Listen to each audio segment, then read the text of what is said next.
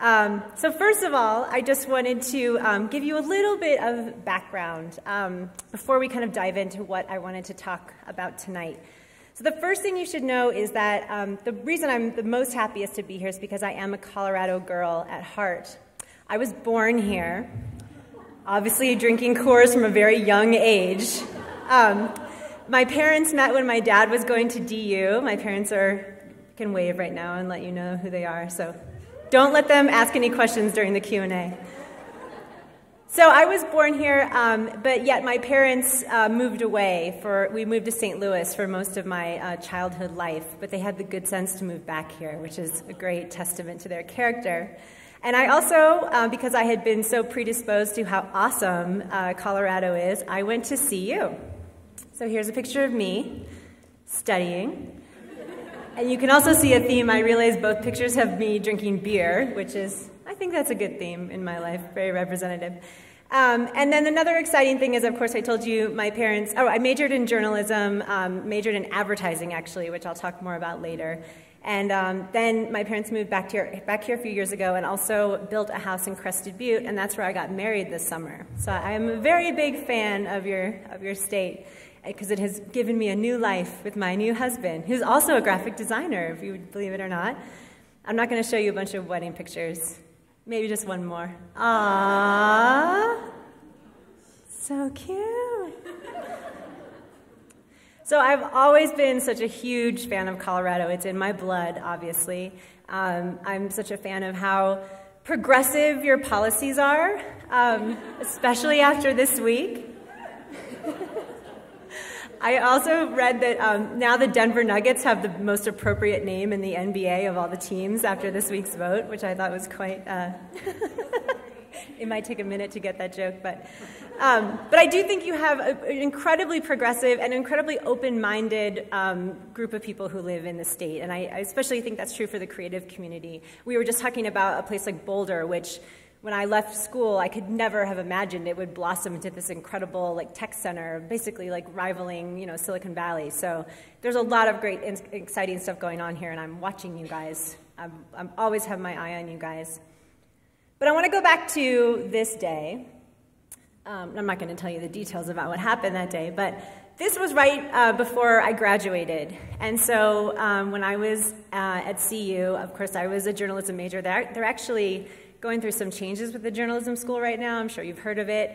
But I was in the advertising program there. I always wanted to be in advertising my entire life, which is so weird. From when I was a kid, I wanted to make commercials. That was my dream. So when I got out of school, I was super excited to start this new life of me being an advertising copywriter. So the funny thing about my career is I've actually had multiple careers, so I'm going to quickly go through all the multiple careers that I've had, and then we can jump into the stuff that I'm going to talk about today. So here's me graduating and getting out into the real world. I wanted to live in New York and work at an ad agency and drink martinis at lunch and all this stuff that I had heard about what it was like to be an advertising creative. Hopefully not have a secret pregnancy or anything, but... For those of you who don't watch the show, you're like, what? So this to me was what I thought my life was going to be. I thought I was going to live in Manhattan and drink Manhattans and be this amazing creative. But it didn't really work out that way. I graduated during the dot-com, this is bouncing a lot in my face. I graduated during the dot-com bubble, which I realized some people are actually too young to know what that means after I spoke at a school a while ago. So it's basically what it is now with the recession, except all my friends got hired for really big jobs with really high salaries and moved into really expensive apartments and then lost their job. So just imagine what that would be like for everyone that you know. So a lot of my friends were moving to San Francisco, getting these amazing dot-com jobs. I didn't get offered a job anywhere. I worked as hard as I could to try to get something, anything, anywhere, and there was nothing being offered to me. So I moved to LA, of all places. There were some opportunities there, freelance opportunities that seemed good, and there were some people that I know that were moving there that I wanted to live near. So I was okay with that, but I didn't even end up getting a job in advertising there. I ended up getting a job at a production company. And at a production company, what you mostly do is get people coffee, and then get people lunch, and then get people dinner, And then sometimes you have to do like other weird tasks that I can't go into detail about because my parents are here. So basically, this is who I became when I moved to LA. So I was in this pretty fun job. I mean, we were interacting with like a lot of musicians and big-time directors and oddly enough, ad agencies that were making commercials. So I was having a great time, but I wasn't doing what I said I was going to do when I graduated from school and my whole life. You know, I thought I had this great career in advertising. So I decided to take the summer off from this job, and I was going to go find myself in Europe. So here's me for that summer. And I did this way before Julia Roberts did it, by the way. Like, I did it like, you know, and before the book was even written, the original book. This was my gelato adventure. So I went to Europe for the summer, and I was like, I'm going to figure out what I'm doing, and I'm going to bring my computer, and I'm going to write every chance I can. I'm going to become this like really amazing writer. I'm going to go back to my roots. I always loved writing, even though I thought it was going to be advertising that I did. So I spent the whole summer kind of bouncing around Europe as you're supposed to do.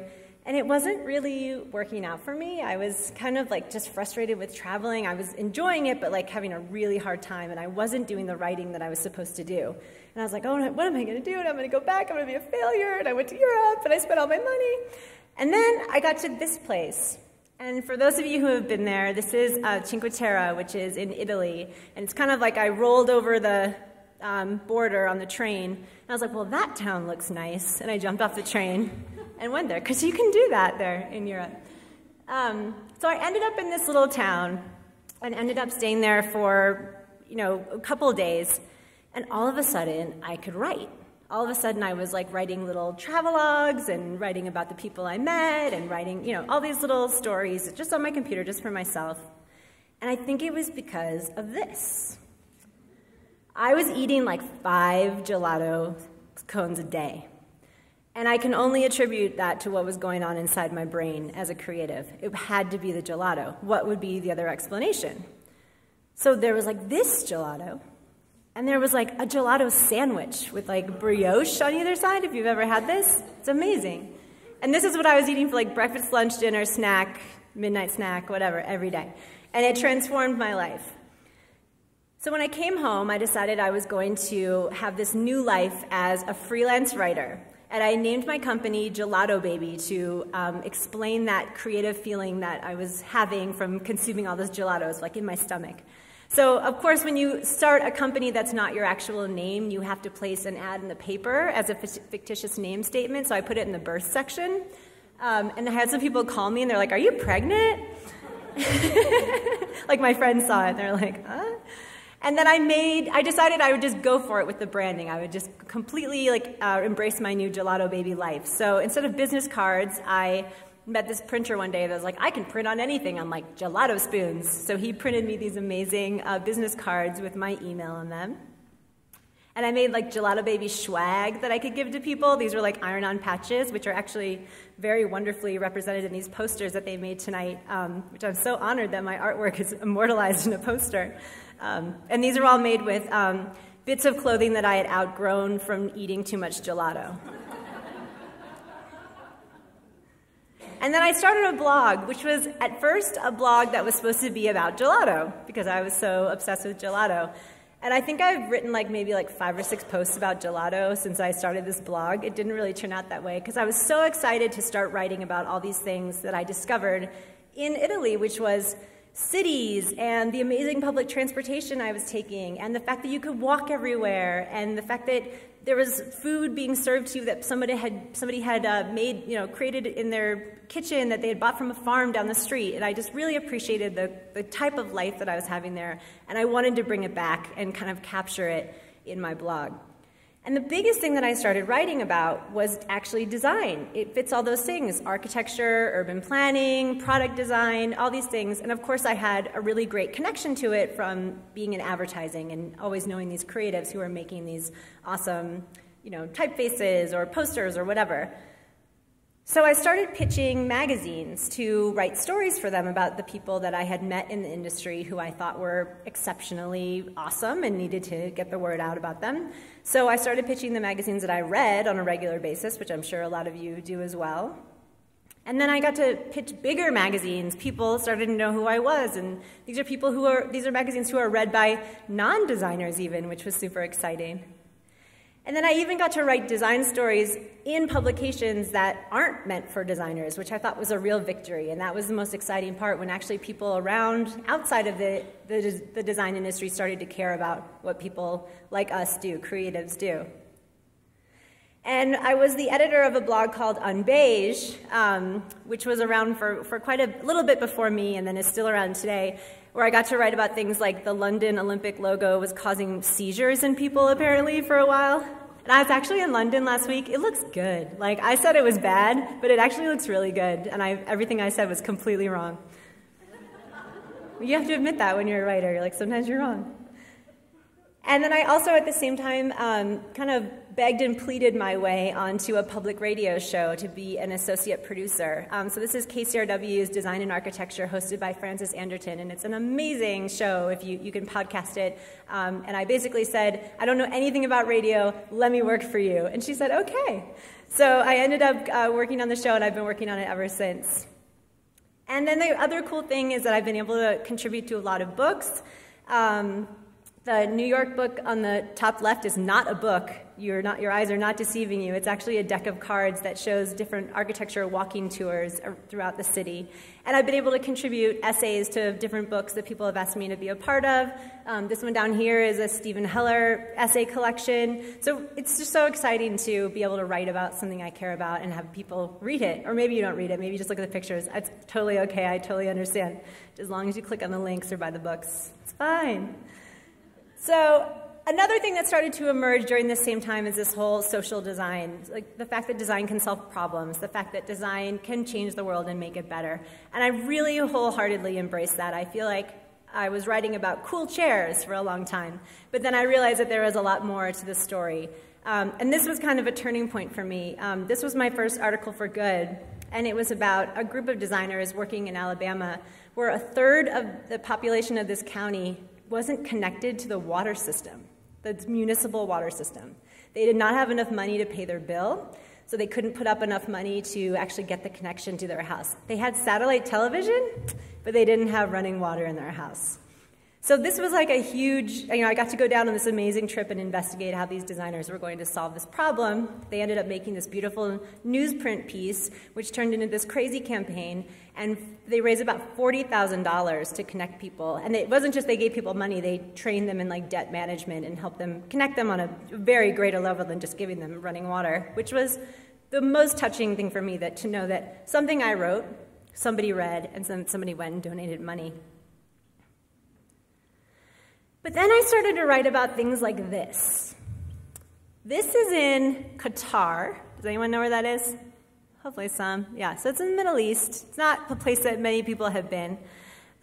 This is the proposed stadiums for the World Cup, which is upcoming.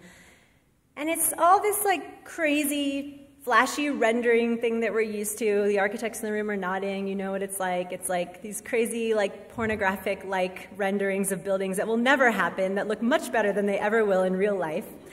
And the whole thing was that these stadiums were going to be air-conditioned, and they were going to be, recycled into these shelters for children or something afterwards. Like, okay, maybe it'll happen. That would be great.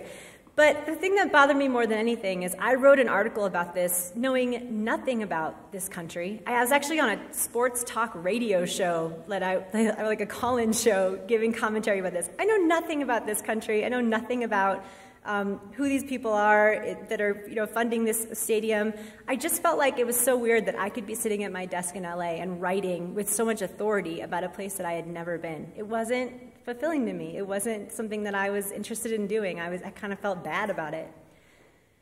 I'd much rather write about this pornographic rendering that's actually going to happen in LA and is being built right now. This is a new museum that's actually happening. So I realized it wasn't that I was upset about writing about renderings. I was upset because I wanted to actually go touch it and see it in my own city. And then another story like that happened. This was a really amazing story about a group of people after the China earthquake, which was, I can't remember what year, but it was a few years ago. All these homes had been devastated, so they built this beautiful public bathhouse so people could come and have hot water and have a sense of community because they just couldn't build the houses fast enough. People were just living in shelters. Beautiful concept, beautifully rendered. Wasn't that excited about writing about it because I felt so bad I had never been here and didn't know anything about the conditions day to day. I didn't know what it was like to live there. Instead, I was excited about writing about this amazing public housing project in LA. This is actually a public housing project, if you can believe it. Absolutely dramatic, gorgeous, designed by Michael Maltzin, where I went here and met these residents. They give you a tour of the building and tell you how the building has changed their lives. And this should have been the coolest thing for me ever to write about, too. This is a skate park in Spain where they have made it really a cool place for the kids to come hang out, and then they have a counseling center embedded into the middle. So they bring the kids here and get them there and having fun. And they're like, hey, do you want to talk about something? Come on in here and hang out when you're done, like, grinding or whatever you do. Again, like, it should have been the most amazing story, but I was way more interested that week in this almost life-size cardboard recreation of an East LA street. This is an amazing artist named Ana Serrano who works in LA. And that to me was like, I wanted to go in here and just sit in here for days and look at all these amazing, she has like a liquor store, she has an ATM, I mean, amazing. She just nailed it, and it's all cardboard, painted cardboard. So I started to see these patterns in what I was writing about and when I liked writing about something, when I got excited about it. And I realized that I was happiest when I was writing about LA. That was pretty obvious. When I was away from my desk, when it gave me a reason to not just look on someone else's blog and write something on my blog and turn it into another blog or whatever, when I was collaborating with other people. So when I was actually not just me, myself, writing something, when I was actually out there producing an event or trying to make something happen with other people. And of course, when I was eating ice cream, this still holds true. It didn't change at all. So I knew that was another constant that I could keep in my life. So I started asking myself these questions every time I took on a project. Is it local? Is it something in my neighborhood? Can I see it? Can I experience it? Is it something I can go out and do? Does it help my community? Just the way that I had been so concerned about design, being able to bring about social change, are these projects happening right near me in my neighborhood? And do I need ice cream? Again, because sometimes you just need to leave your desk and go have ice cream. Let's be fair. You need to take a break. So a couple years ago, I decided that I was going to focus my work on the place where I lived, which was an interesting strategy for me because I had never chosen LA as this place that I really wanted to be. I thought it was like a really lame place before I moved there. And you also might think it's a lame place, but I can change your mind. And so it wasn't a place that I had particularly felt that I was really in love with, but I felt like if I could focus my energy, I would love it more. And I think that is so true. Unless you're in a really horrible place. I'm sure there are bad places in the world. But I think if you decide to focus your energy locally, it can really be a huge catalyst in your creative career. So this might be my new character, if you want to think about who I am in my current life. I really don't watch that much television, but I love this show. So what I want to talk about today is a couple of different projects and, of course, getting into the Good Ideas for Cities project that we can hopefully bring to Denver. So here is how serving my city made me happier, healthier, and more creatively fulfilled. And yes, I got to eat more ice cream too. And that is a part of it. I'm cautioning you, find your ice cream, like whatever it is in your life. And you can go out and you can have it every day. It should probably be something healthier, though, not ice cream. Like you should probably pick something like walking. So that's what I'm going to talk about first. So the first thing I did was I hit the streets, which is, it could be your version of anything. Hitting the streets could mean something different for any person here. But for me, that meant, in LA, getting rid of my car, which, if you do that in LA, people are like, are you okay? Is there anything wrong with you? Like, someone called me once, and they're like, I saw you walking. Is everything okay? And I was okay. So, of course, people don't believe you. It's such this ingrained in your head. Like, I'd love to walk. My name is Walker. It's a very, natural part of my life. I was really into it. And when I moved to LA, everyone said, you have to have a car. You have to drive everywhere. So I just did it. I didn't even question it. I didn't even, think there was an alternative.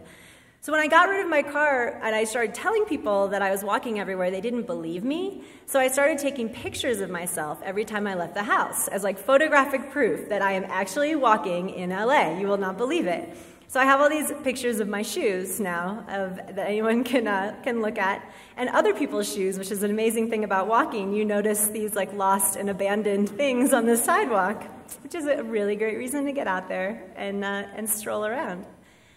But something else really interesting happened. I started to see things. It was like I had different eyes. Like I didn't know there was public transportation in LA at all, even though buses like went by and there were train stations. I suddenly started to realize, hey, you know, that's a train. Maybe that could go somewhere where I would want to go, and I could get on it and go there. So it's a funny thing when you start to read your city in a different way.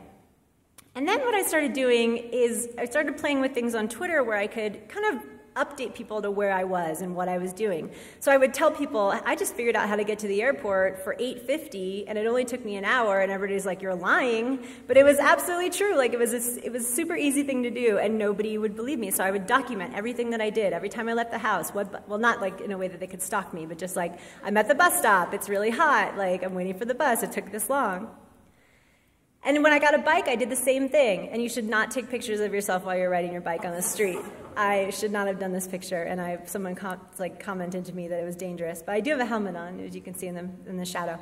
But I started to document that and how a lot of people are really scared to ride their bike in LA or any city. And so I started to take pictures of that and say, well, it's not so scary, but you should not take this picture. And then I started to show people things like how you can take transit, and it's not that bad. I would write longer stories on my blog and tell people that it was safe and clean. And these are things you all know because you live in Denver, and I'm sure a lot more of you take transit than us. And then how you can put your bike on the front of the bus. And I did not even buy my bike to match that bus, but look how good that looks together. Swear to God, I did not even think about that. And Instagram, how many people are on Instagram? Instagram is the best because you don't even have to write any words and nobody has to read them. And I know as a writer, I probably shouldn't say that, but people love looking at pretty pictures. So I take pictures of coming out of the subway station, and people make comments and say such wonderful things. It's such a great community.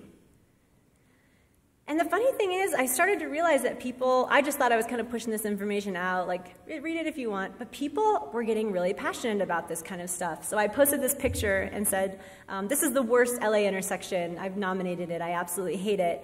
It takes like 3 hours to cross the sidewalk, to cross the crosswalk here.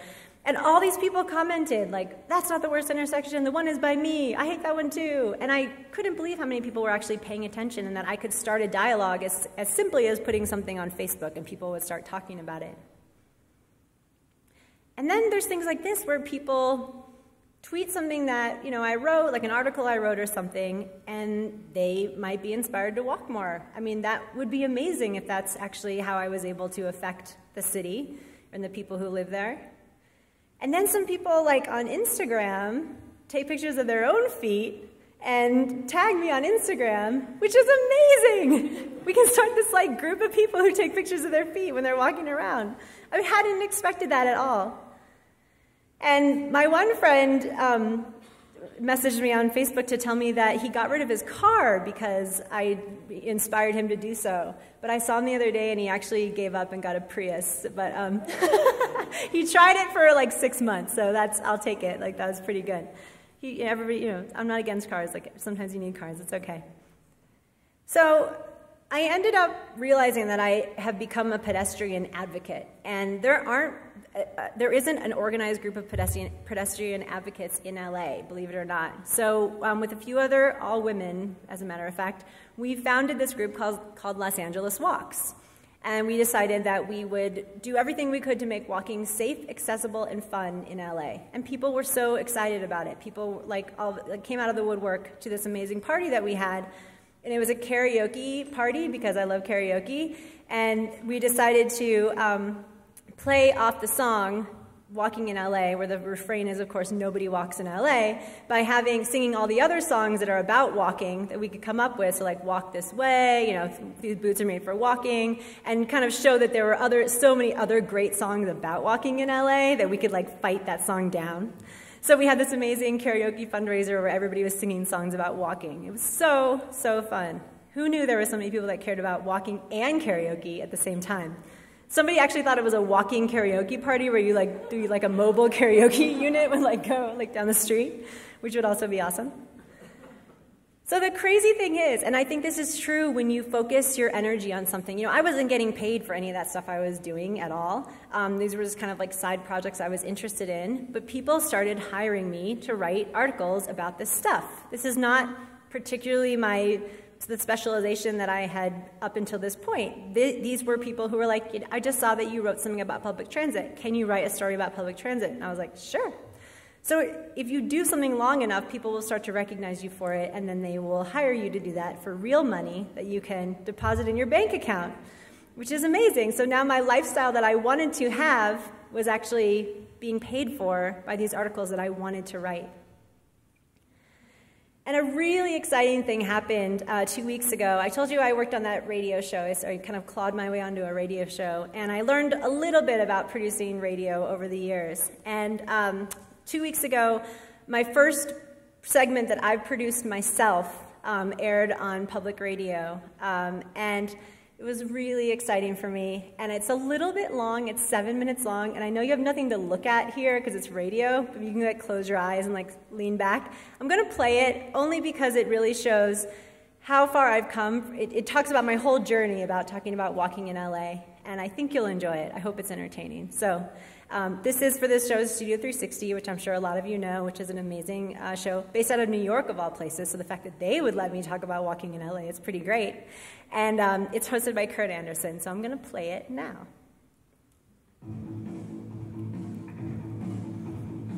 Back in 1982, a new wave pop called Missing Persons did it big on a new cable channel on TV.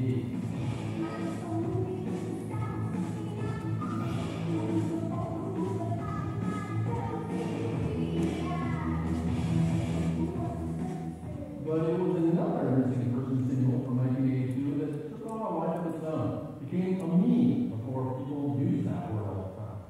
It was called Walking in LA, which, the song says, nobody does.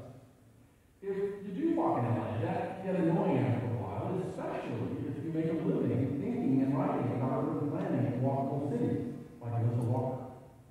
6 years ago, I decided to give up my car.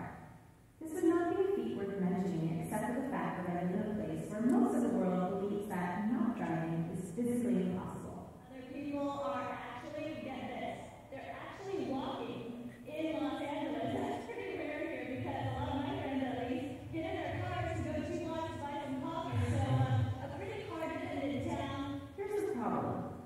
A song that was written 30 years ago keeps getting stuck in people's heads.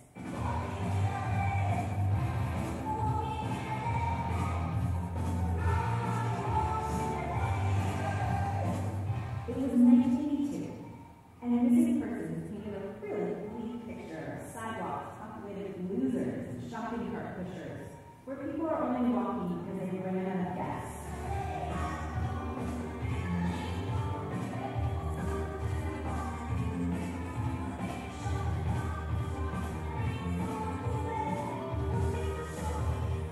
The way I see it, people use Nobody Walks in LA as shorthand for life in Los Angeles. A handy pre-packaged reaction for someone to spit back at me when I tell them I arrived on foot.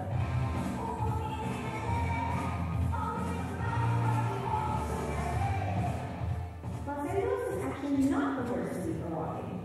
According to the website WalkScore, which ranks cities by their walkability, it's 13th in the country, just behind Portland, Oregon, Portlandia. According to the U.S. Census Bureau, in 2011, 4% of Angelos walked to work. Another study used by city planners reported that 17% of all trips in Los Angeles County are done on foot. I decided to track down the guy who started this mess. Terry Bozio was the drummer for Missing Persons, and he wrote the song Walking in LA. The band broke up in 1986, and he's still making music. Hi. How are you? I met him in his recording studio.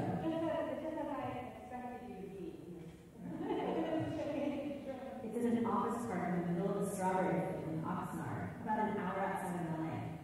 It was a little too far to walk. I had to drive a car. I asked Terry where he got the idea of the song. In the 70s, Johnny Carson was a big TV show. All the New York comedians would come to his show here in LA, and they would always talk about that topic. So it was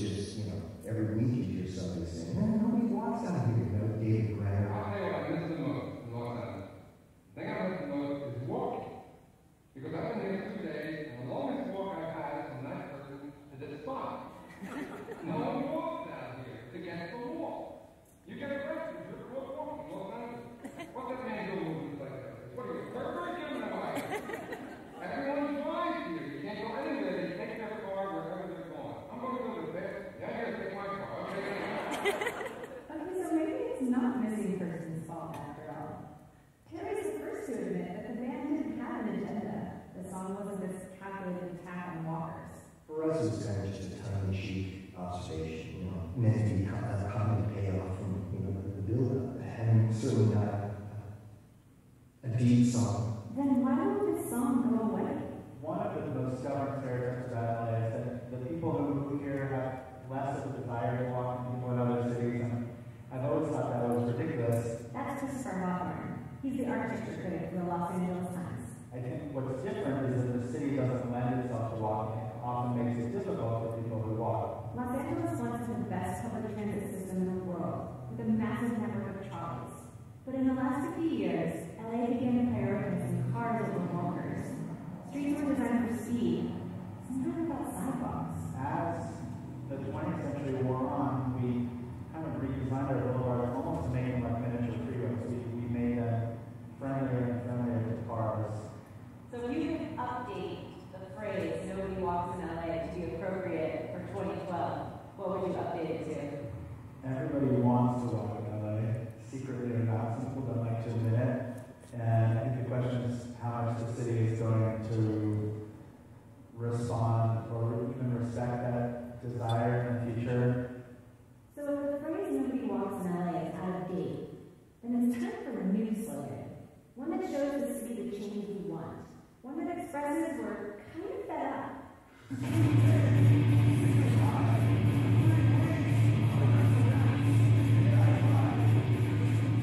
And then I put this song. The singer, Alissa, vents his rage against the numerical code of the LA freeways. The 210, the 605.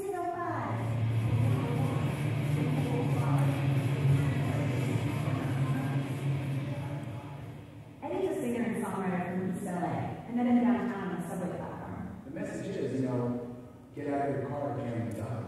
Eddie's song is raw, angry. This could be a new kind of anthem. The pop song to get us off of our freeways and onto our feet. But a funny thing happened as I was reporting this story. Over the last few months, the city finally started to listen to its walkers. Last month, the city of Los Angeles hired its first ever pedestrian coordinator. I'm Margot O'Connor, and I am the pedestrian coordinator for the city of Los Angeles. In fact, I hired two. I called one of them Margot O'Connor. When engineers look at the public right-of-way, traditionally they have used striping, signaling, and signage simply for the purposes of moving cars efficiently. We are now bolstering what I would call their policy or design handbook with a series of striping and crosswalks and signaling that are actually put in place to ensure the movement of pedestrians. And we will be launching a program that will allow communities to submit applications to have either a plaza, a parklet, or a bike corral put into place in the right-of-way within their area. This is the answer I was looking for. The city is finally reclaiming its streets for pedestrians. So maybe as part of the city's campaign, we take back the missing person song. It's the perfect critique to this whole stereotype of not walking. I proposed this to Terry Bozio, the songwriter. He gave the idea his blessing. That would be great. Why don't you walk in LA? Why is that? Why? How come? And as the writer of the lyric "Nobody walks in LA," you do think that people should walk in LA? Yeah, only in a safe, well-lit area. And with license.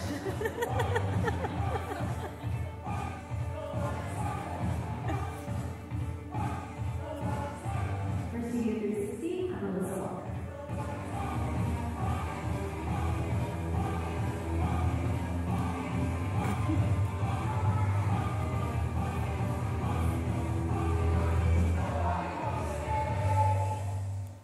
I guarantee you'll have that in your head for the rest of the night. You're welcome. So that, to me, I don't have a slide to go along with what I'm going to say right now, but I just think that reaching people in an entertaining way to send a message about something that you care about is one of the most important things we can do as creatives. Like, you're in your car, well, you're probably in your car listening to the radio, maybe you're at your computer, but the fact that I could get somebody to think about how your sidewalks are designed, that you should be able to demand safer streets in your city, but I did it in a way that wasn't just like preachy and wonky and boring. It was something that you might actually want to listen to, and I think that's a huge key and something that I was so luckily have been able to do with this radio segment. So thanks for listening. That was the first time I played it live. So. I just love radio so much. We can talk about this later if you want to nerd out about radio. So the second change I made was another really interesting process that I went through and a really interesting experience that I had. And that is to change your perspective. And I talked about how walking instantly changed my perspective. That was a no-brainer. Like, it just changes the way you think about the world. But this was something a little bit different. So 2 years ago, I was actually picked to be a fellow for the USC Annenberg Getty Arts Journalism Program, which is a really awesome, prestigious fellowship that takes place in LA. It's all about Los Angeles. And I was named a fellow 1 year, and then the next year I was invited back as part of this special project where it gathered all these arts journalists together to try to figure out some different ways to present arts journalism, kind of like the story I just showed you, just ways to get arts journalism and get out in the world and get more people to pay attention to it, because as we all know, museums are having a hard time, newspapers are having a hard time, everybody's having a hard time. I mean, sorry, this museum's doing great. They have no problems at all, but you should still join and be a member of the museum. And every other organization. So part of what we got to do was this amazing cultural immersion in Los Angeles, which included going to Disneyland, believe it or not. They took us to study Disneyland with some urban planners for the day, which was so cool. We got to go backstage Disneyland. If you ever get to do that, it's amazing. I can't tell you anything that I saw back there. So this was just a really great program that I was honored to be a part of with all these great arts journalists. And so what we were pressed into service to do for arts journalism is come up with some different ways to get people engaged and present these projects on this website that we published at the end of our time. So our team was really interested in public transit. They put the teams together based on interests that we had, and the members of our team were all really interested in things like public transit and walking. So we came up with, after kind of reporting on foot, we vowed not to take cars when we were doing our reporting. We took the train and the bus and bikes everywhere that we went, and we figured out how to find stories by going out on the streets. We did not take any story leads from sitting in our computer and looking at blogs, which is how all those stories that I told you about that frustrated me came from. Like, somebody posted on a blog, and then my editor sent it to me and said, "You should write about this." And I'm like, well, I'd rather discover something organically on my own. So what we came up with is this idea that getting there is half the story. And if you think about it, there's a really interesting part of journalism history. The fact that you had a beat, right? And cops, same thing.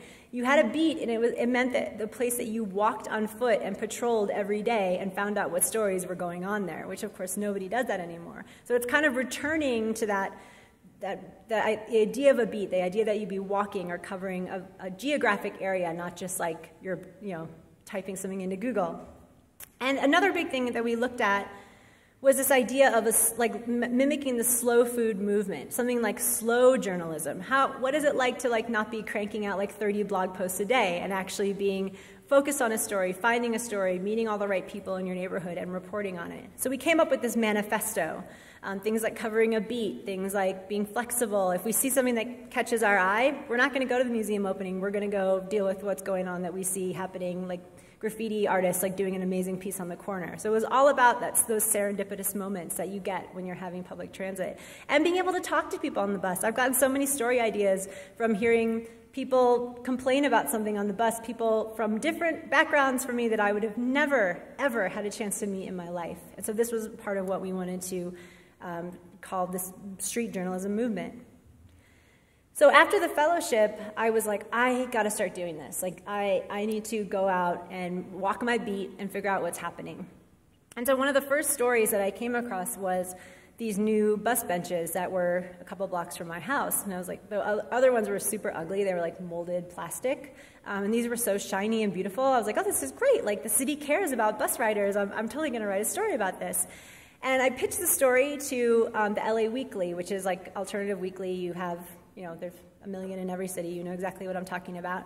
And he was so excited. The editor there was like, yeah, let's write, you do a column on public design, urban design, what's on the street, what do people see, what do people have questions about. So I started this column where I could write about things like this, which was exactly what I wanted to do.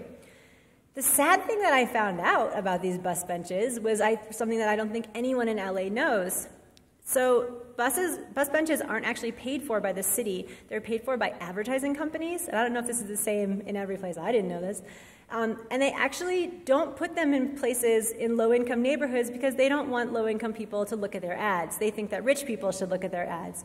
So it completely doesn't make any sense for where they are. There's bigger shade structures in nicer neighborhoods where they can put more advertising on the sides when actually more people are waiting at the buses in the lower-income neighborhoods.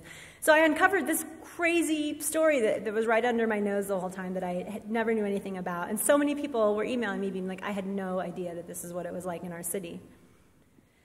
And this is another great example of, this was a place I used to live by when I lived in Hollywood. I've since moved to a different neighborhood called Silver Lake. And this is what it used to look like when I lived by this alley. I would walk by this place all the time and be like, what the hell is going on in there? Like, you just knew there was some, like, business. And I was just so mortified, but, like, I didn't know where to begin to get this, I wasn't as civically minded back then, but I didn't know where to begin to get this cleaned up. And this amazing group who are transforming these alleyways in Hollywood and turning them into these beautiful places for outdoor dining or just walking, where they have little, like, street festivals. Can you believe, like, I mean, just look at that. Like, that is the same alley, I swear to God. But this was another example of, like, something I would never have noticed if I hadn't been walking down the street and peeked into this alley. And now other cities are able to, or other parts of LA can figure out how to do this because they made a little toolkit that said, this is how you do this. This is how you transform an alley, which was absolutely amazing. This is going to make such a big difference in LA. And one day I walked by this boat in the middle of, it's nowhere near the beach in LA. This is in Koreatown. And I was like, okay, what's up with that? So I started thinking about it a little more when I pitched it to my editor, and he was like, well, actually there are a lot of bars in Koreatown that have this weird, like, nautical theme. Can you get to the bottom of it? And I was like, I absolutely can, because it required going to all the bars and drinking there for an entire night. So here's another one that has all these, like, tall ships dancing down the middle of it. And then we got to do a lot of great research, which I thought was, like, incredibly important to the story. And so I got to write this amazing story about the same thing that people have wondered for years. Walking down the street, seeing that boat, walking by all these restaurants. Why are there so many pirate bars in Koreatown? And I think it was like, who gets to write about going to pirate bars? First of all, awesome. But just that there was the fact that it's something that I'd wondered about for so many years, and I got to get to the bottom of it. And it's a long story. You can either read it or I'll tell you in more detail. But basically it's like, Korean people are crazy, and they love to party, they're so fun. It's a great place to go. And this is at the bottom of my street, actually. I live up where those palm trees kind of go over the hill at the top over there. This was a really super controversial thing that happened in LA, as you can imagine, because we're terrified of not driving. So this was a little street that they, not even a full block, that they closed off, just like they have in places like Times Square. I'm sure they've done a lot of it here in Denver, and they turned it into what they call a parklet or an urban plaza. The people who lost their parking spaces, no people lost their parking spaces, but the fact that they were losing parking spaces made people go nuts. And they only lost 4 parking spaces. So I have a feeling it wasn't that big of a deal. But people were, like, protesting it. There was a guy at the opening, like, screaming death to the one of the people that were giving a talk. Like, it was really super controversial. So for me, this was a chance for me to show, why, be critical and say, well, why should we have this here? It is important, but to actually get into a lot of the issues and talk to a lot of the business owners. And I actually figured out that the thing that people were actually more upset about, and this was a really interesting thing about a lot of public spaces, I think people have grown to love it. They actually really hated the color. They called it, like, vomit and, like, puke green. It's not that bright, but it was kind of at the beginning. People were upset that the business owners had to have so much responsibility in bringing these chairs and tables in and out every day. And I think that's a valid concern, actually, to put so much, responsibility on these business owners to have to haul this furniture out. If something went wrong, they had to clean it up. If something happened, they were kind of responsible. So I think it's, like, being critical also about what the city's doing and making sure that people can have an open conversation about what bothers them about it. But of course, I was just excited because I had a matching dress that I could wear to the opening, and then I met this girl that had another matching dress. So I'm in favor of it, but I really wanted to make sure that the community's concerns were addressed. Addressed, get it? Dress. So this was another thing that happened, which was the same thing. I really wanted to get to the bottom of why this was happening. This is a bar that decided to add this outdoor patio into the front of their building. And instead of like building a nice outdoor patio like you can see next door, they put up a 6-foot wall around where the people would all be hanging out, which I thought was pretty lame because you kind of want to see people that are hanging out at night, and like they might want to see out and like not be stuck behind this wall. And the business owner said that it was a very sensitive area where the lights were very bright at night, and he didn't want people to have too much light in their eyes, and that he didn't want people to have to see cars go by or people walking by who might not be like, acceptable to them, which basically meant that he was really worried that like homeless people might walk by, or like kids or whatever. So, but to me, that's a part of the vibrancy of the street. You want to be able to see other people's faces. You want to know it's safe. You want to see people drinking. You want to know that places are open. That all just makes it a great place to hang out. But instead, he made this like jail for his drinkers to sit behind. I really disagreed with this, and I investigated all the parts of the story, and I came out firmly against it. And basically offered some ideas in my story about what we could do, like chopping the wall off halfway just so you could see people's heads, cutting some holes in it maybe just so you could like breathe and like see outside. I thought there were some different things that we could try, and maybe he would be open to these ideas. And the way that you know when you write a story that's really good and that you have a great point of view is when you get hate mail. There were comments that were longer than the article itself, making comments about me, like really personal things about me. Like, this one, for example, says that you would dare write such a blasphemous article without offering any creative alternative ideas to what you're bitching about makes me laugh at you, Miss Walker. The whole article was about creative alternative ideas that I had. So then a bunch of people commented pro and con, which is good. Like, healthy dialogue is great. Then she comments again, same girl, and she said, I, for one, work for change, work for justice, and until Miss Walker comments herself, it's all rhetoric nonsense. I had commented, like, a little bit above her comment, so she actually wasn't reading the story in any way or any of the comments. I think she was just, like, getting on there. And then my other favorite comment was, I'm sorry, Alissa Walker, I've been meaning to stop following on Twitter, and I'm really going to do it after I'm done posting this. You write about the most insignificant hipster matter. And I like how he put parentheses around hipster just to like, de-emphasize that a little bit. And I can't believe he would stop following me on Twitter. That really hurts my feelings. That's the saddest thing ever. So I think this is a really good lesson in when you have a point of view, when you speak your mind, when you stand up for yourself and what you believe in, people start to pay attention. I've gotten so many emails from people, of course, that were positive. I love the hate mail. It's great. I keep it all in this folder, like hate mail. But I think a lot of people wrote to me and said, thank you for saying something about this. What this guy did was wrong. And then some editors wrote to me and they're like, can you write an opinion piece about something else? So I think showing that you have, especially for a writer, showing that you have this critical eye and a point of view is super important.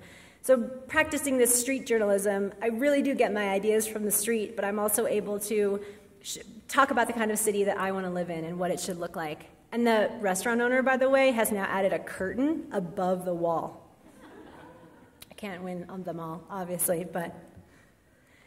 So my final lesson, perhaps, tonight is to get out and meet the people who are in your community, much like you're doing here tonight. I think you guys know this for this one. You probably know all these, so it's probably just reiterating things that you know.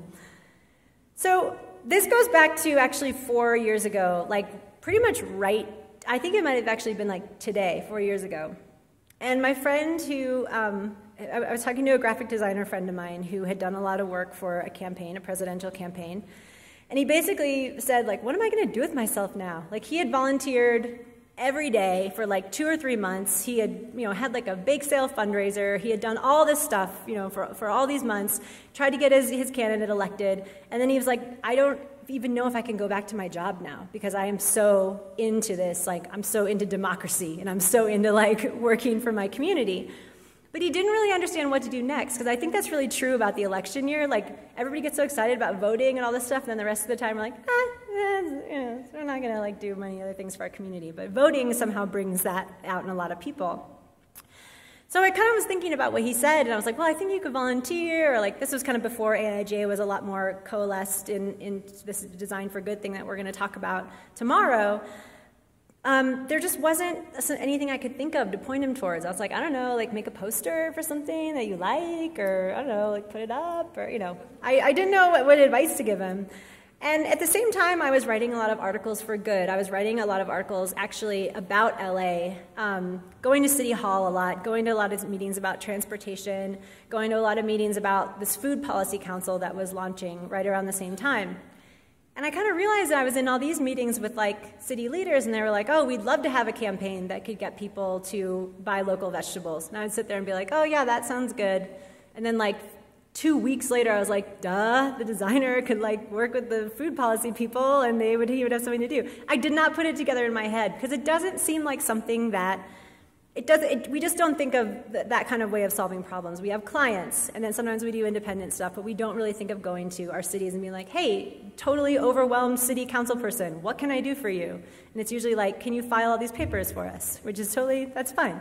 But I think it's using creative problem solving, which is what a lot of these groups need. They don't have any money, they don't have any time, and they're just dealing with the same bureaucrats over and over. They don't really look outside of their own groups to try to get help for the causes that they're working on. Meanwhile, all these creatives are super interested in helping, but they don't know where to go.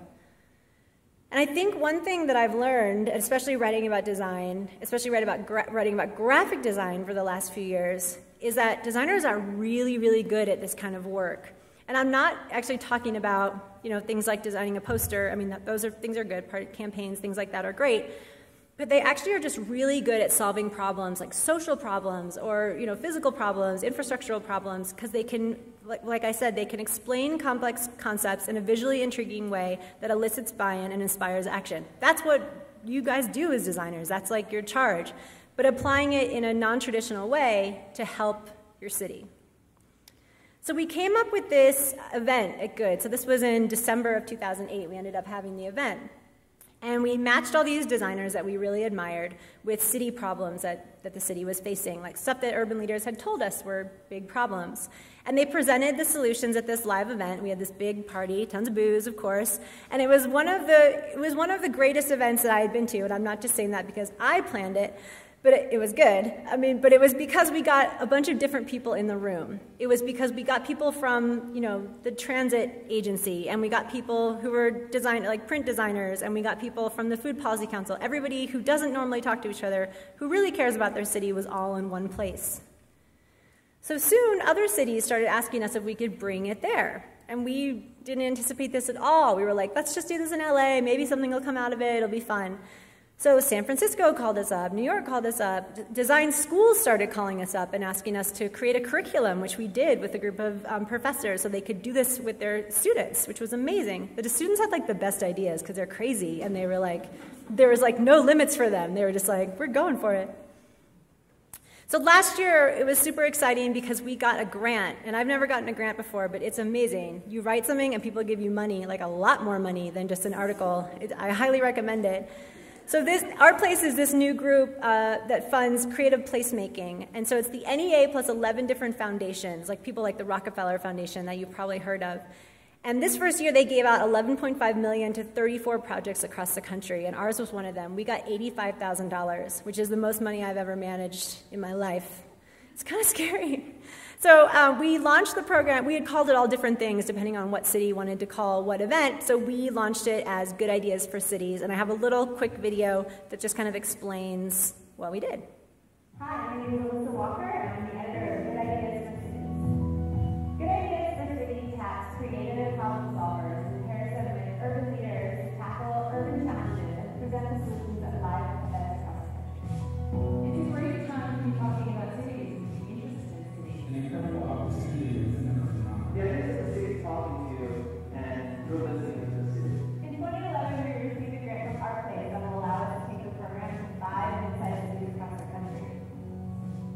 The ultimate goal is to not only engage groups of people in conversations about the future of their cities, but also to hopefully implement some of these solutions so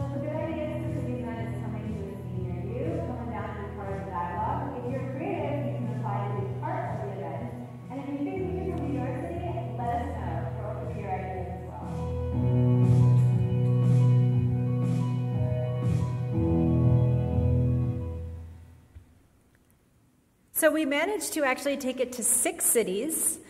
We stretched the budget. I stayed at a lot of friends' houses in different places, and we managed to squeeze a little bit more money out of the budget. We managed to go to 6 cities, and we had these incredible, incredible events in all these different places. We had about 6 groups present in each city, and we had about, of course, about 6 leaders who came forward and proposed these challenges that they were supposed to address. Here are just a couple slides from all the different places we went. And such engaged, excited people about the future of where they lived. It's like the most inspiring thing I've ever done. That's me with the mayor of Portland, Portlandia. Have you guys watched the show? So he actually plays the mayor's assistant on the show. Kyle MacLachlan is the actual mayor. So he was like introducing himself to me. I wanted to be like, yeah, I know, you're the mayor's assistant. But I didn't say that because I thought that would be rude. But I think he would have liked the joke. He was very funny. And we partnered with all these organizations. This was the most incredible part. Like, all these groups wanted to be a part of what we were doing. Every city that we went to, they just came out of the woodwork. And if you notice, we worked with AIGA chapters in every single city. That was not something that we went out, that wasn't, I'm a huge fan of AIGA. I've been involved for a long time. But they all came to us. They found out what we were doing, and they're like, we want to be a part of this, which just says so much about AIGA and what they're doing. So we had these great events. Also, we had these amazing, these were these notebooks that they made in Portland as well, which is like, more rain, free tacos. So we had all these events, and these are just kind of like some stats for what we achieved throughout the year. And I just want to quickly show you some of my, I won't say favorites because they're all my favorites, but these are some that I think you might be interested in. This was in New Orleans, where I guess they have the same problem we have in LA, where there's not any bus shelters or bus benches anywhere. So this was an idea for local business owners to just transform their street corner to be a dignified place for people to wait for the bus. And what they did that was so amazing is they found one business owner that agreed to do this and said, how much would you spend on something like this? And he gave them a figure, and they came up with a kit that fit the budget exactly. So they're now building this one and also showing this kit to people who business owners could do this in front of their place. There's like a lending library there, which I think is really cool. This was, of course, from Portland. It's a pedal-powered parking meter. So if you park there, you can't pay money for it. You have to pedal to put time on it. So maybe you could like grab somebody if you didn't feel like riding your bike, like somebody could be there just like ready to exercise and putting time on everybody's meter. Of course, this would come out of Portland. It's just so amazing. There's so many benefits to this. We should make this happen for sure. This was something in Dallas, it was so simple, and that's the beautiful thing about these events is the ideas are so simple. And they have this really cool trail system, which is for bikers and walkers. It's kind of like an urban trails that kind of runs through different parts of the city. The problem is nobody knows where it goes. It says like on a map it goes here or here or here, but they don't understand from the map or the wayfinding. It just points to like a neighborhood or on the map it's like goes close to this street, but they don't know. So they came up with a map that is more like a subway map. So it tells you all the different nodes where you meet up with different streets or different landmarks, and so you would actually know, oh, I take the pink line, a few stops, and I exit, and I can get to my destination instead of trying to figure out how to get from one place to another. Brilliant, and they're actually working on implementing this. This was a really cool idea from Cincinnati to get transit to be more social. So it kind of came from the idea that when you're on the bus, you might want to know what buses other people are on, and maybe you might want to meet up with them, because the cool thing about transit is that serendipity and schedules change, and maybe you'd be like, hey, I'm downtown, you want to grab a drink? So you'd actually like check into your bus. You could be like a mayor of a bus. You could do things where you could show people where you are and hopefully connect with other riders, or maybe like meet somebody that you might start dating or something. It could be, on the bus. This was a great idea from St. Louis, where there's a really huge problem with vacant buildings in St. Louis, much like Detroit, but it's not as well known.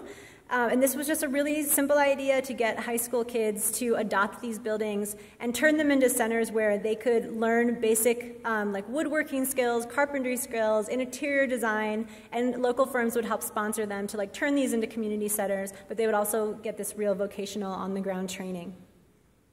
And this one I, of course, loved. The big idea was how to get more people to fight obesity by walking. And they decided that if kids can get hooked on walking when they're young, then they'll grow up to be healthy adults who love to walk. So this is a series of kid-led walking tours where you could have a kid lead you to like their favorite like rope swing in the neighborhood or their favorite ice cream place, and you could join their tour and they would take you out into their neighborhood and show you, where their favorite place to walk is. And this one was really great because it also was implemented. They just did it on their own. They didn't even ask us if they could do it or should do it. This was a group in New Orleans as well where they decided that they focused at the most dangerous corridor for biking in the city where the most accidents had occurred. Because, of course, those trolleys just come down. There's like nothing protecting you from those trolleys. It's a little scary, especially when you've had too many hurricanes. And so they made this signage that would make people aware that bikers were using this area and also would make bikers more safe and more visible. And they also ended up making an app that would help you transition from the bus or the trolley to the bike route. So it was like, how do you get here from one part of the city to another? And they made them, and they hung them up all through the neighborhoods that this corridor goes through, and they're still up, I hear. The people who made the signs for them are the people who make real signs for the city, and they were so excited about the idea that they gave them materials for like nothing. So this was just like, I'm sure that it's not, we shouldn't like condone this for the city, don't go put up your own fake signage, especially if it's misleading, but the city was really excited about it. They're like, someone took the initiative, and I think what will happen is they'll start to implement it and figure out a way how to adapt this for real. So we took all these ideas and we put them all online. You can watch videos of every single team presenting their concepts. And you can follow us on Twitter or go to the website and check them all out. But the really interesting thing that happened was not anything that we did at all. Like, we just have these events and then we go into town, then I leave town, I'm like, later. And what happened is they all ran with it. All these cities ran with it on their own, without any more money from us, without any more, input from us. They're like, guess what we're going to do? So in Portland, there's a really interesting challenge that I feel like might be maybe similar in Denver. There's actually not that many people who live in the proper city of Portland who have school-age kids at all. It's either people who have waited a long time to have kids, or they already had their kids and they're not plugged into elementary school, high school, activities at all. So it was how to get, and more people are choosing not to have kids, of course. So it was how to connect those people with the school system and get them into the public schools. A lot of people didn't even know their local public school when they asked people, and that's a real travesty to me, I think. So what they did is they held this hackathon where they brought all these groups, developers and web programmers, into this space, and they said, okay, we're going to spend the day working on technology solutions that are going to help connect people to their local schools. And here's all the hackers hacking all day. The mayor came and supported the whole day. All the unified school people came, which was really amazing. And there's actually several tools that are actually being produced right now. One's like a Facebook app that kind of reminds you about local events happening in your local school, as simple as that. A lot of these schools don't even have Facebook pages. They don't think about that kind of technology solution. So there was a lot of great solutions that came out of them, and a lot of them have full support of the local schools. This was in St. Louis, where I told you that I grew up, and so I had a special affinity for going there. And this one's really exciting because it's really moving forward and quickly. Again, the problem with St. Louis is a lot of it is vacant lots in downtown, a lot of abandoned buildings, vacant lots. People are still really scared to be downtown in St. Louis, even though there's a lot of really exciting stuff going on. So their idea was this series of beacons that would be in the center of every neighborhood. There's like 37 neighborhoods in downtown St. Louis. And they're very small. They're very small and close-knit. So you would go see one of these beacons, and it lights up based on pedestrian activity around it. So it knows when people are there. So you can't say like, oh, nobody's there, because you could see on like a map online, like, yes, there's people walking there. Like, there's tons of people in this neighborhood. There was a parade here. And then it also picks up and gathers like any tweets, any like Facebook posts, any Foursquare check-ins, and just shows the activity of what's happening in that area.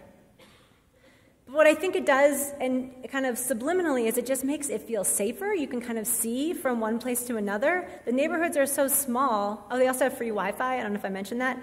You could actually see to the next neighborhood and see how far away that is. So it kind of gives you the sense of like, oh, it's safe to go to that place. There's people there. Like, I know how far it is from one neighborhood to another. And these guys, a bunch of them quit their jobs, incorporated, and have built a prototype. They're working with this lighting designer and this programming guy who does like a lot of these cool gaming programs. And they're actually doing it with the full support of the mayor. They have one prototype that's probably going to go in a neighborhood called The Loop, and the business owner is totally willing to make sure that it's not going to get screwed up or defaced or anything, because we all would depend on those local business owners. And this is actually going to be something that I think is going to happen in St. Louis. And I couldn't be more excited because I really do think it shows that they thought a lot about what people want to have in St. Louis, and that is a sense of safety and knowing that people are out there having fun, which is happening, but you want to be able to visualize it. You want to be able to see it. And this was also one of the most touching solutions for me because it originated in LA at one of those very early events. This was a really interesting challenge that came to us because it was a homelessness group that works to get people off the streets. And, we go to these urban leaders and we kind of have this meeting with them and we say, okay, tell us, what do you need? And they're like, can you help us get all this paperwork off of our desk? And we're like, well, yes. Can you be a little bit more specific? And they're like, look at our process of getting someone off the streets and into transitional housing. It's like 168 steps. So people are out there, volunteers are going through this pile of paperwork. Oh, have you had a TB test? Yes. Have you ever been in jail? No. And basically just going through this step-by-step process of just, signing all these things. So we assigned it to a furniture designer, of all people. We like to give a little bit of a challenge here and twist things up. And she was just really intimidated at first. She's like, I don't know where to start. But she had actually worked at a shelter when she lived in Tijuana. And so she had this really unique insight into this crazy bureaucracy that manages to permeate all of our social services, sadly. So what she created was a board game. And again, gaming is such a big thing in all these solutions. This was a way to train their volunteers. And what you would do is in each city, you would find out what are these 168 steps that are lined up here. And they would have these boot camp events where the volunteers would realize what steps they could take out in their community. Because all communities are different. Everything's a little bit, different laws and things like that. They would figure out what steps they could take out. So groups would work together. And if they had a place, see the yellow square where they're not sure, they would raise their hand and somebody would come and be like, oh, yeah, you have to do that before you do that. And then they would have this great interactive process where they would streamline this for their community, for going out and volunteering. So here you can see them again working. This is how them in action. So what they would do is take all these 168 steps and reduce them into fewer steps. It's different in every community. They launched one in LA. They also did one in New York. They've done some in other cities. But what they told us was absolutely amazing. Across the board, we asked them, how much do you think we helped? And they said, after they've been using it to train their volunteers, it cuts processing time in half, which is absolutely amazing. We couldn't have even imagined that this would be something that would be, on that scale, 50% more people, we would guess, are being able to get into transitional housing because of this solution. And I really love what this New York Times writer said when he wrote about it. If a one-day process can spark big improvements in the way cities handle housing, what other government functions could be reimagined over chutes and ladders like game boards? So taxes, let's make a board game. Voting really sucks. Let's fix it. And he totally understood that we want people to steal these ideas. We would love it if the government would use this to train their volunteers or whatever, whoever's working in government. They are volunteers, but they get paid. But I think that it's a really great point that he made. We want people to take these ideas and take them to their communities. So a really exciting thing happened earlier this year. We got picked as one of 124 projects to represent the U.S. at the Biennale, Architecture Biennale. This was an incredible honor. These are a lot of projects that I had written about throughout the years. They're all urban grassroots interventions that are improving cities. And the exhibition was called Spontaneous Interventions, which was very apt because a lot of them didn't have funding. They were a lot of the guerrilla spirit of the bike thing that I just showed you. People were just out there solving problems in their community and being like, I just did that, thanks, really, really smart ideas. So the Biennale is held in Venice, Italy, of all places, which is the best city for walking. There are no streets at all. There's no cars. It's just a place where you walk around. And they also totally ascribed to this slow, they started slow food, but this slow journalism that we were talking about, this street journalism, like walking around, talking to people, eating food that's grown locally, really getting out and meeting your neighbors. And they have really interesting solutions to city problems. This is from a couple of days ago when they had crazy floods in St. Mark's Square. People just put on these waders and just keep going on with life as if nothing ever happened, which I think is an amazing thing and a little scary, but they look cute. So we got to have an event in Venice at the Biennale, which was an incredible honor. This is the deputy mayor of Venice giving an introduction and talking about how he was going to steal all the ideas for Venice, and we were like, yes, do it. And then we got to be a part of the exhibition. You can see us number 44. It's actually on the floor, it's not on the wall, so you could walk all over our names, which is kind of cool. And then the exhibition was so beautiful, the way they had designed it. You could pull down these little banners that showed you the information about the project. So it was kind of like you were creating your own urban intervention by yanking down on it. It was so low tech and so DIY and so true to the spirit of all the projects. And so many of our friends were there. It was like we were running into other Americans in every corner because there were 124 projects. Most other countries only brought 1 or 2 projects. So it was like we invaded Venice. So there is me with our banner giving the information about our whole initiative. And I think the best part about this was that after I got married, this is where I got to go on my honeymoon, and it was paid for. And I think that is the real goal that you should reach in your life, is when you can get your honeymoon paid for somehow by work. And believe it or not, I think it all does come back to gelato, because I started on this path a long time ago when I was back in Italy and trying to figure out what I should do with my life. And would you believe that my life brought me back to Italy again with all this new information that I had in my life, and was able to present this great project that had started when I was walking those same cobblestone streets. So I think the lesson of my talk is that you should all eat more ice cream. And that is good for me. Thank you.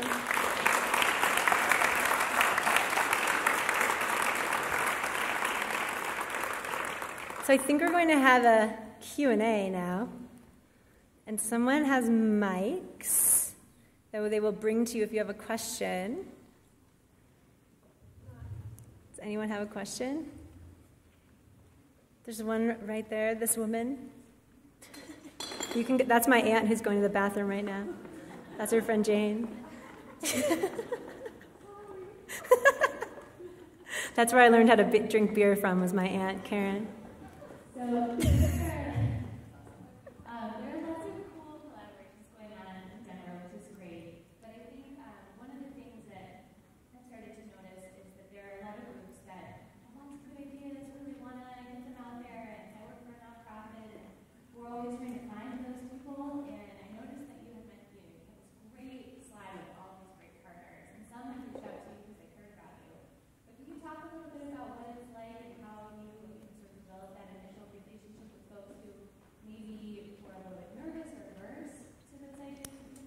I think for the Good Ideas for Cities project, having the publication, which I think you're probably most of you are familiar with it, I think having good behind it was kind of validated it for them, and they were like, oh, we know who they already partner with, we know who advertises there, we know what they're about. So I think that maybe relieves some of that anticipation or anxiety that they might have had about working with us. I think the thing that we did is we went to each city and we had 2 hosts. We had 2 organizations that acted as hosts. And it was people who had either reached out to us and said that they wanted to be a part of it, or was someone who we just knew were doing good work in the cities. And we just asked as many people as we could who would be good hosts. We put our feelers out. I had some personal connections to different cities. I honestly would say that the AIGA chapters were the most helpful in connecting us with different groups. And that I'm a big fan of AIGA. I know they're great, but I think the connections that they made for us in each city were the best. They got us the venue. They were so connected and they were so great. So I think it's finding a group that is well respected. Yes, which is tough, but you have to get somebody that already is thinking on that level. And a lot of people who had never had any contact with their local government or hadn't, didn't even like really have a relationship with the mayor. Those were people that we couldn't work with because we wanted to have that top level, connection. So I think that maybe going to someplace like the mayor's office, they might have like some kind of advisory group of people, or they might have some nonprofits that they already work with. Ours does a really good job. I'm sure Denver has the same kind of thing where they have people that they trust and know who to work with. But again, like I feel like having good behind us was really important, and I'm happy to share, any of the people we've heard about in Denver. I'm not sure, anyone could probably answer that and go, this is what this event is for, so you could go talk to each other about that kind of stuff. But it's tough, you're right. Like it's hard to know who's doing great work, and it's hard to know who's not going to be skeptical of the work that you want them to do on your behalf. So it's a tough question.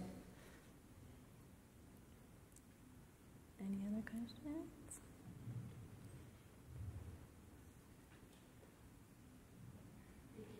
I was wondering, what is your experience with signage in the streets, and how do you think signage interacts with pedestrians? What works well and what doesn't work?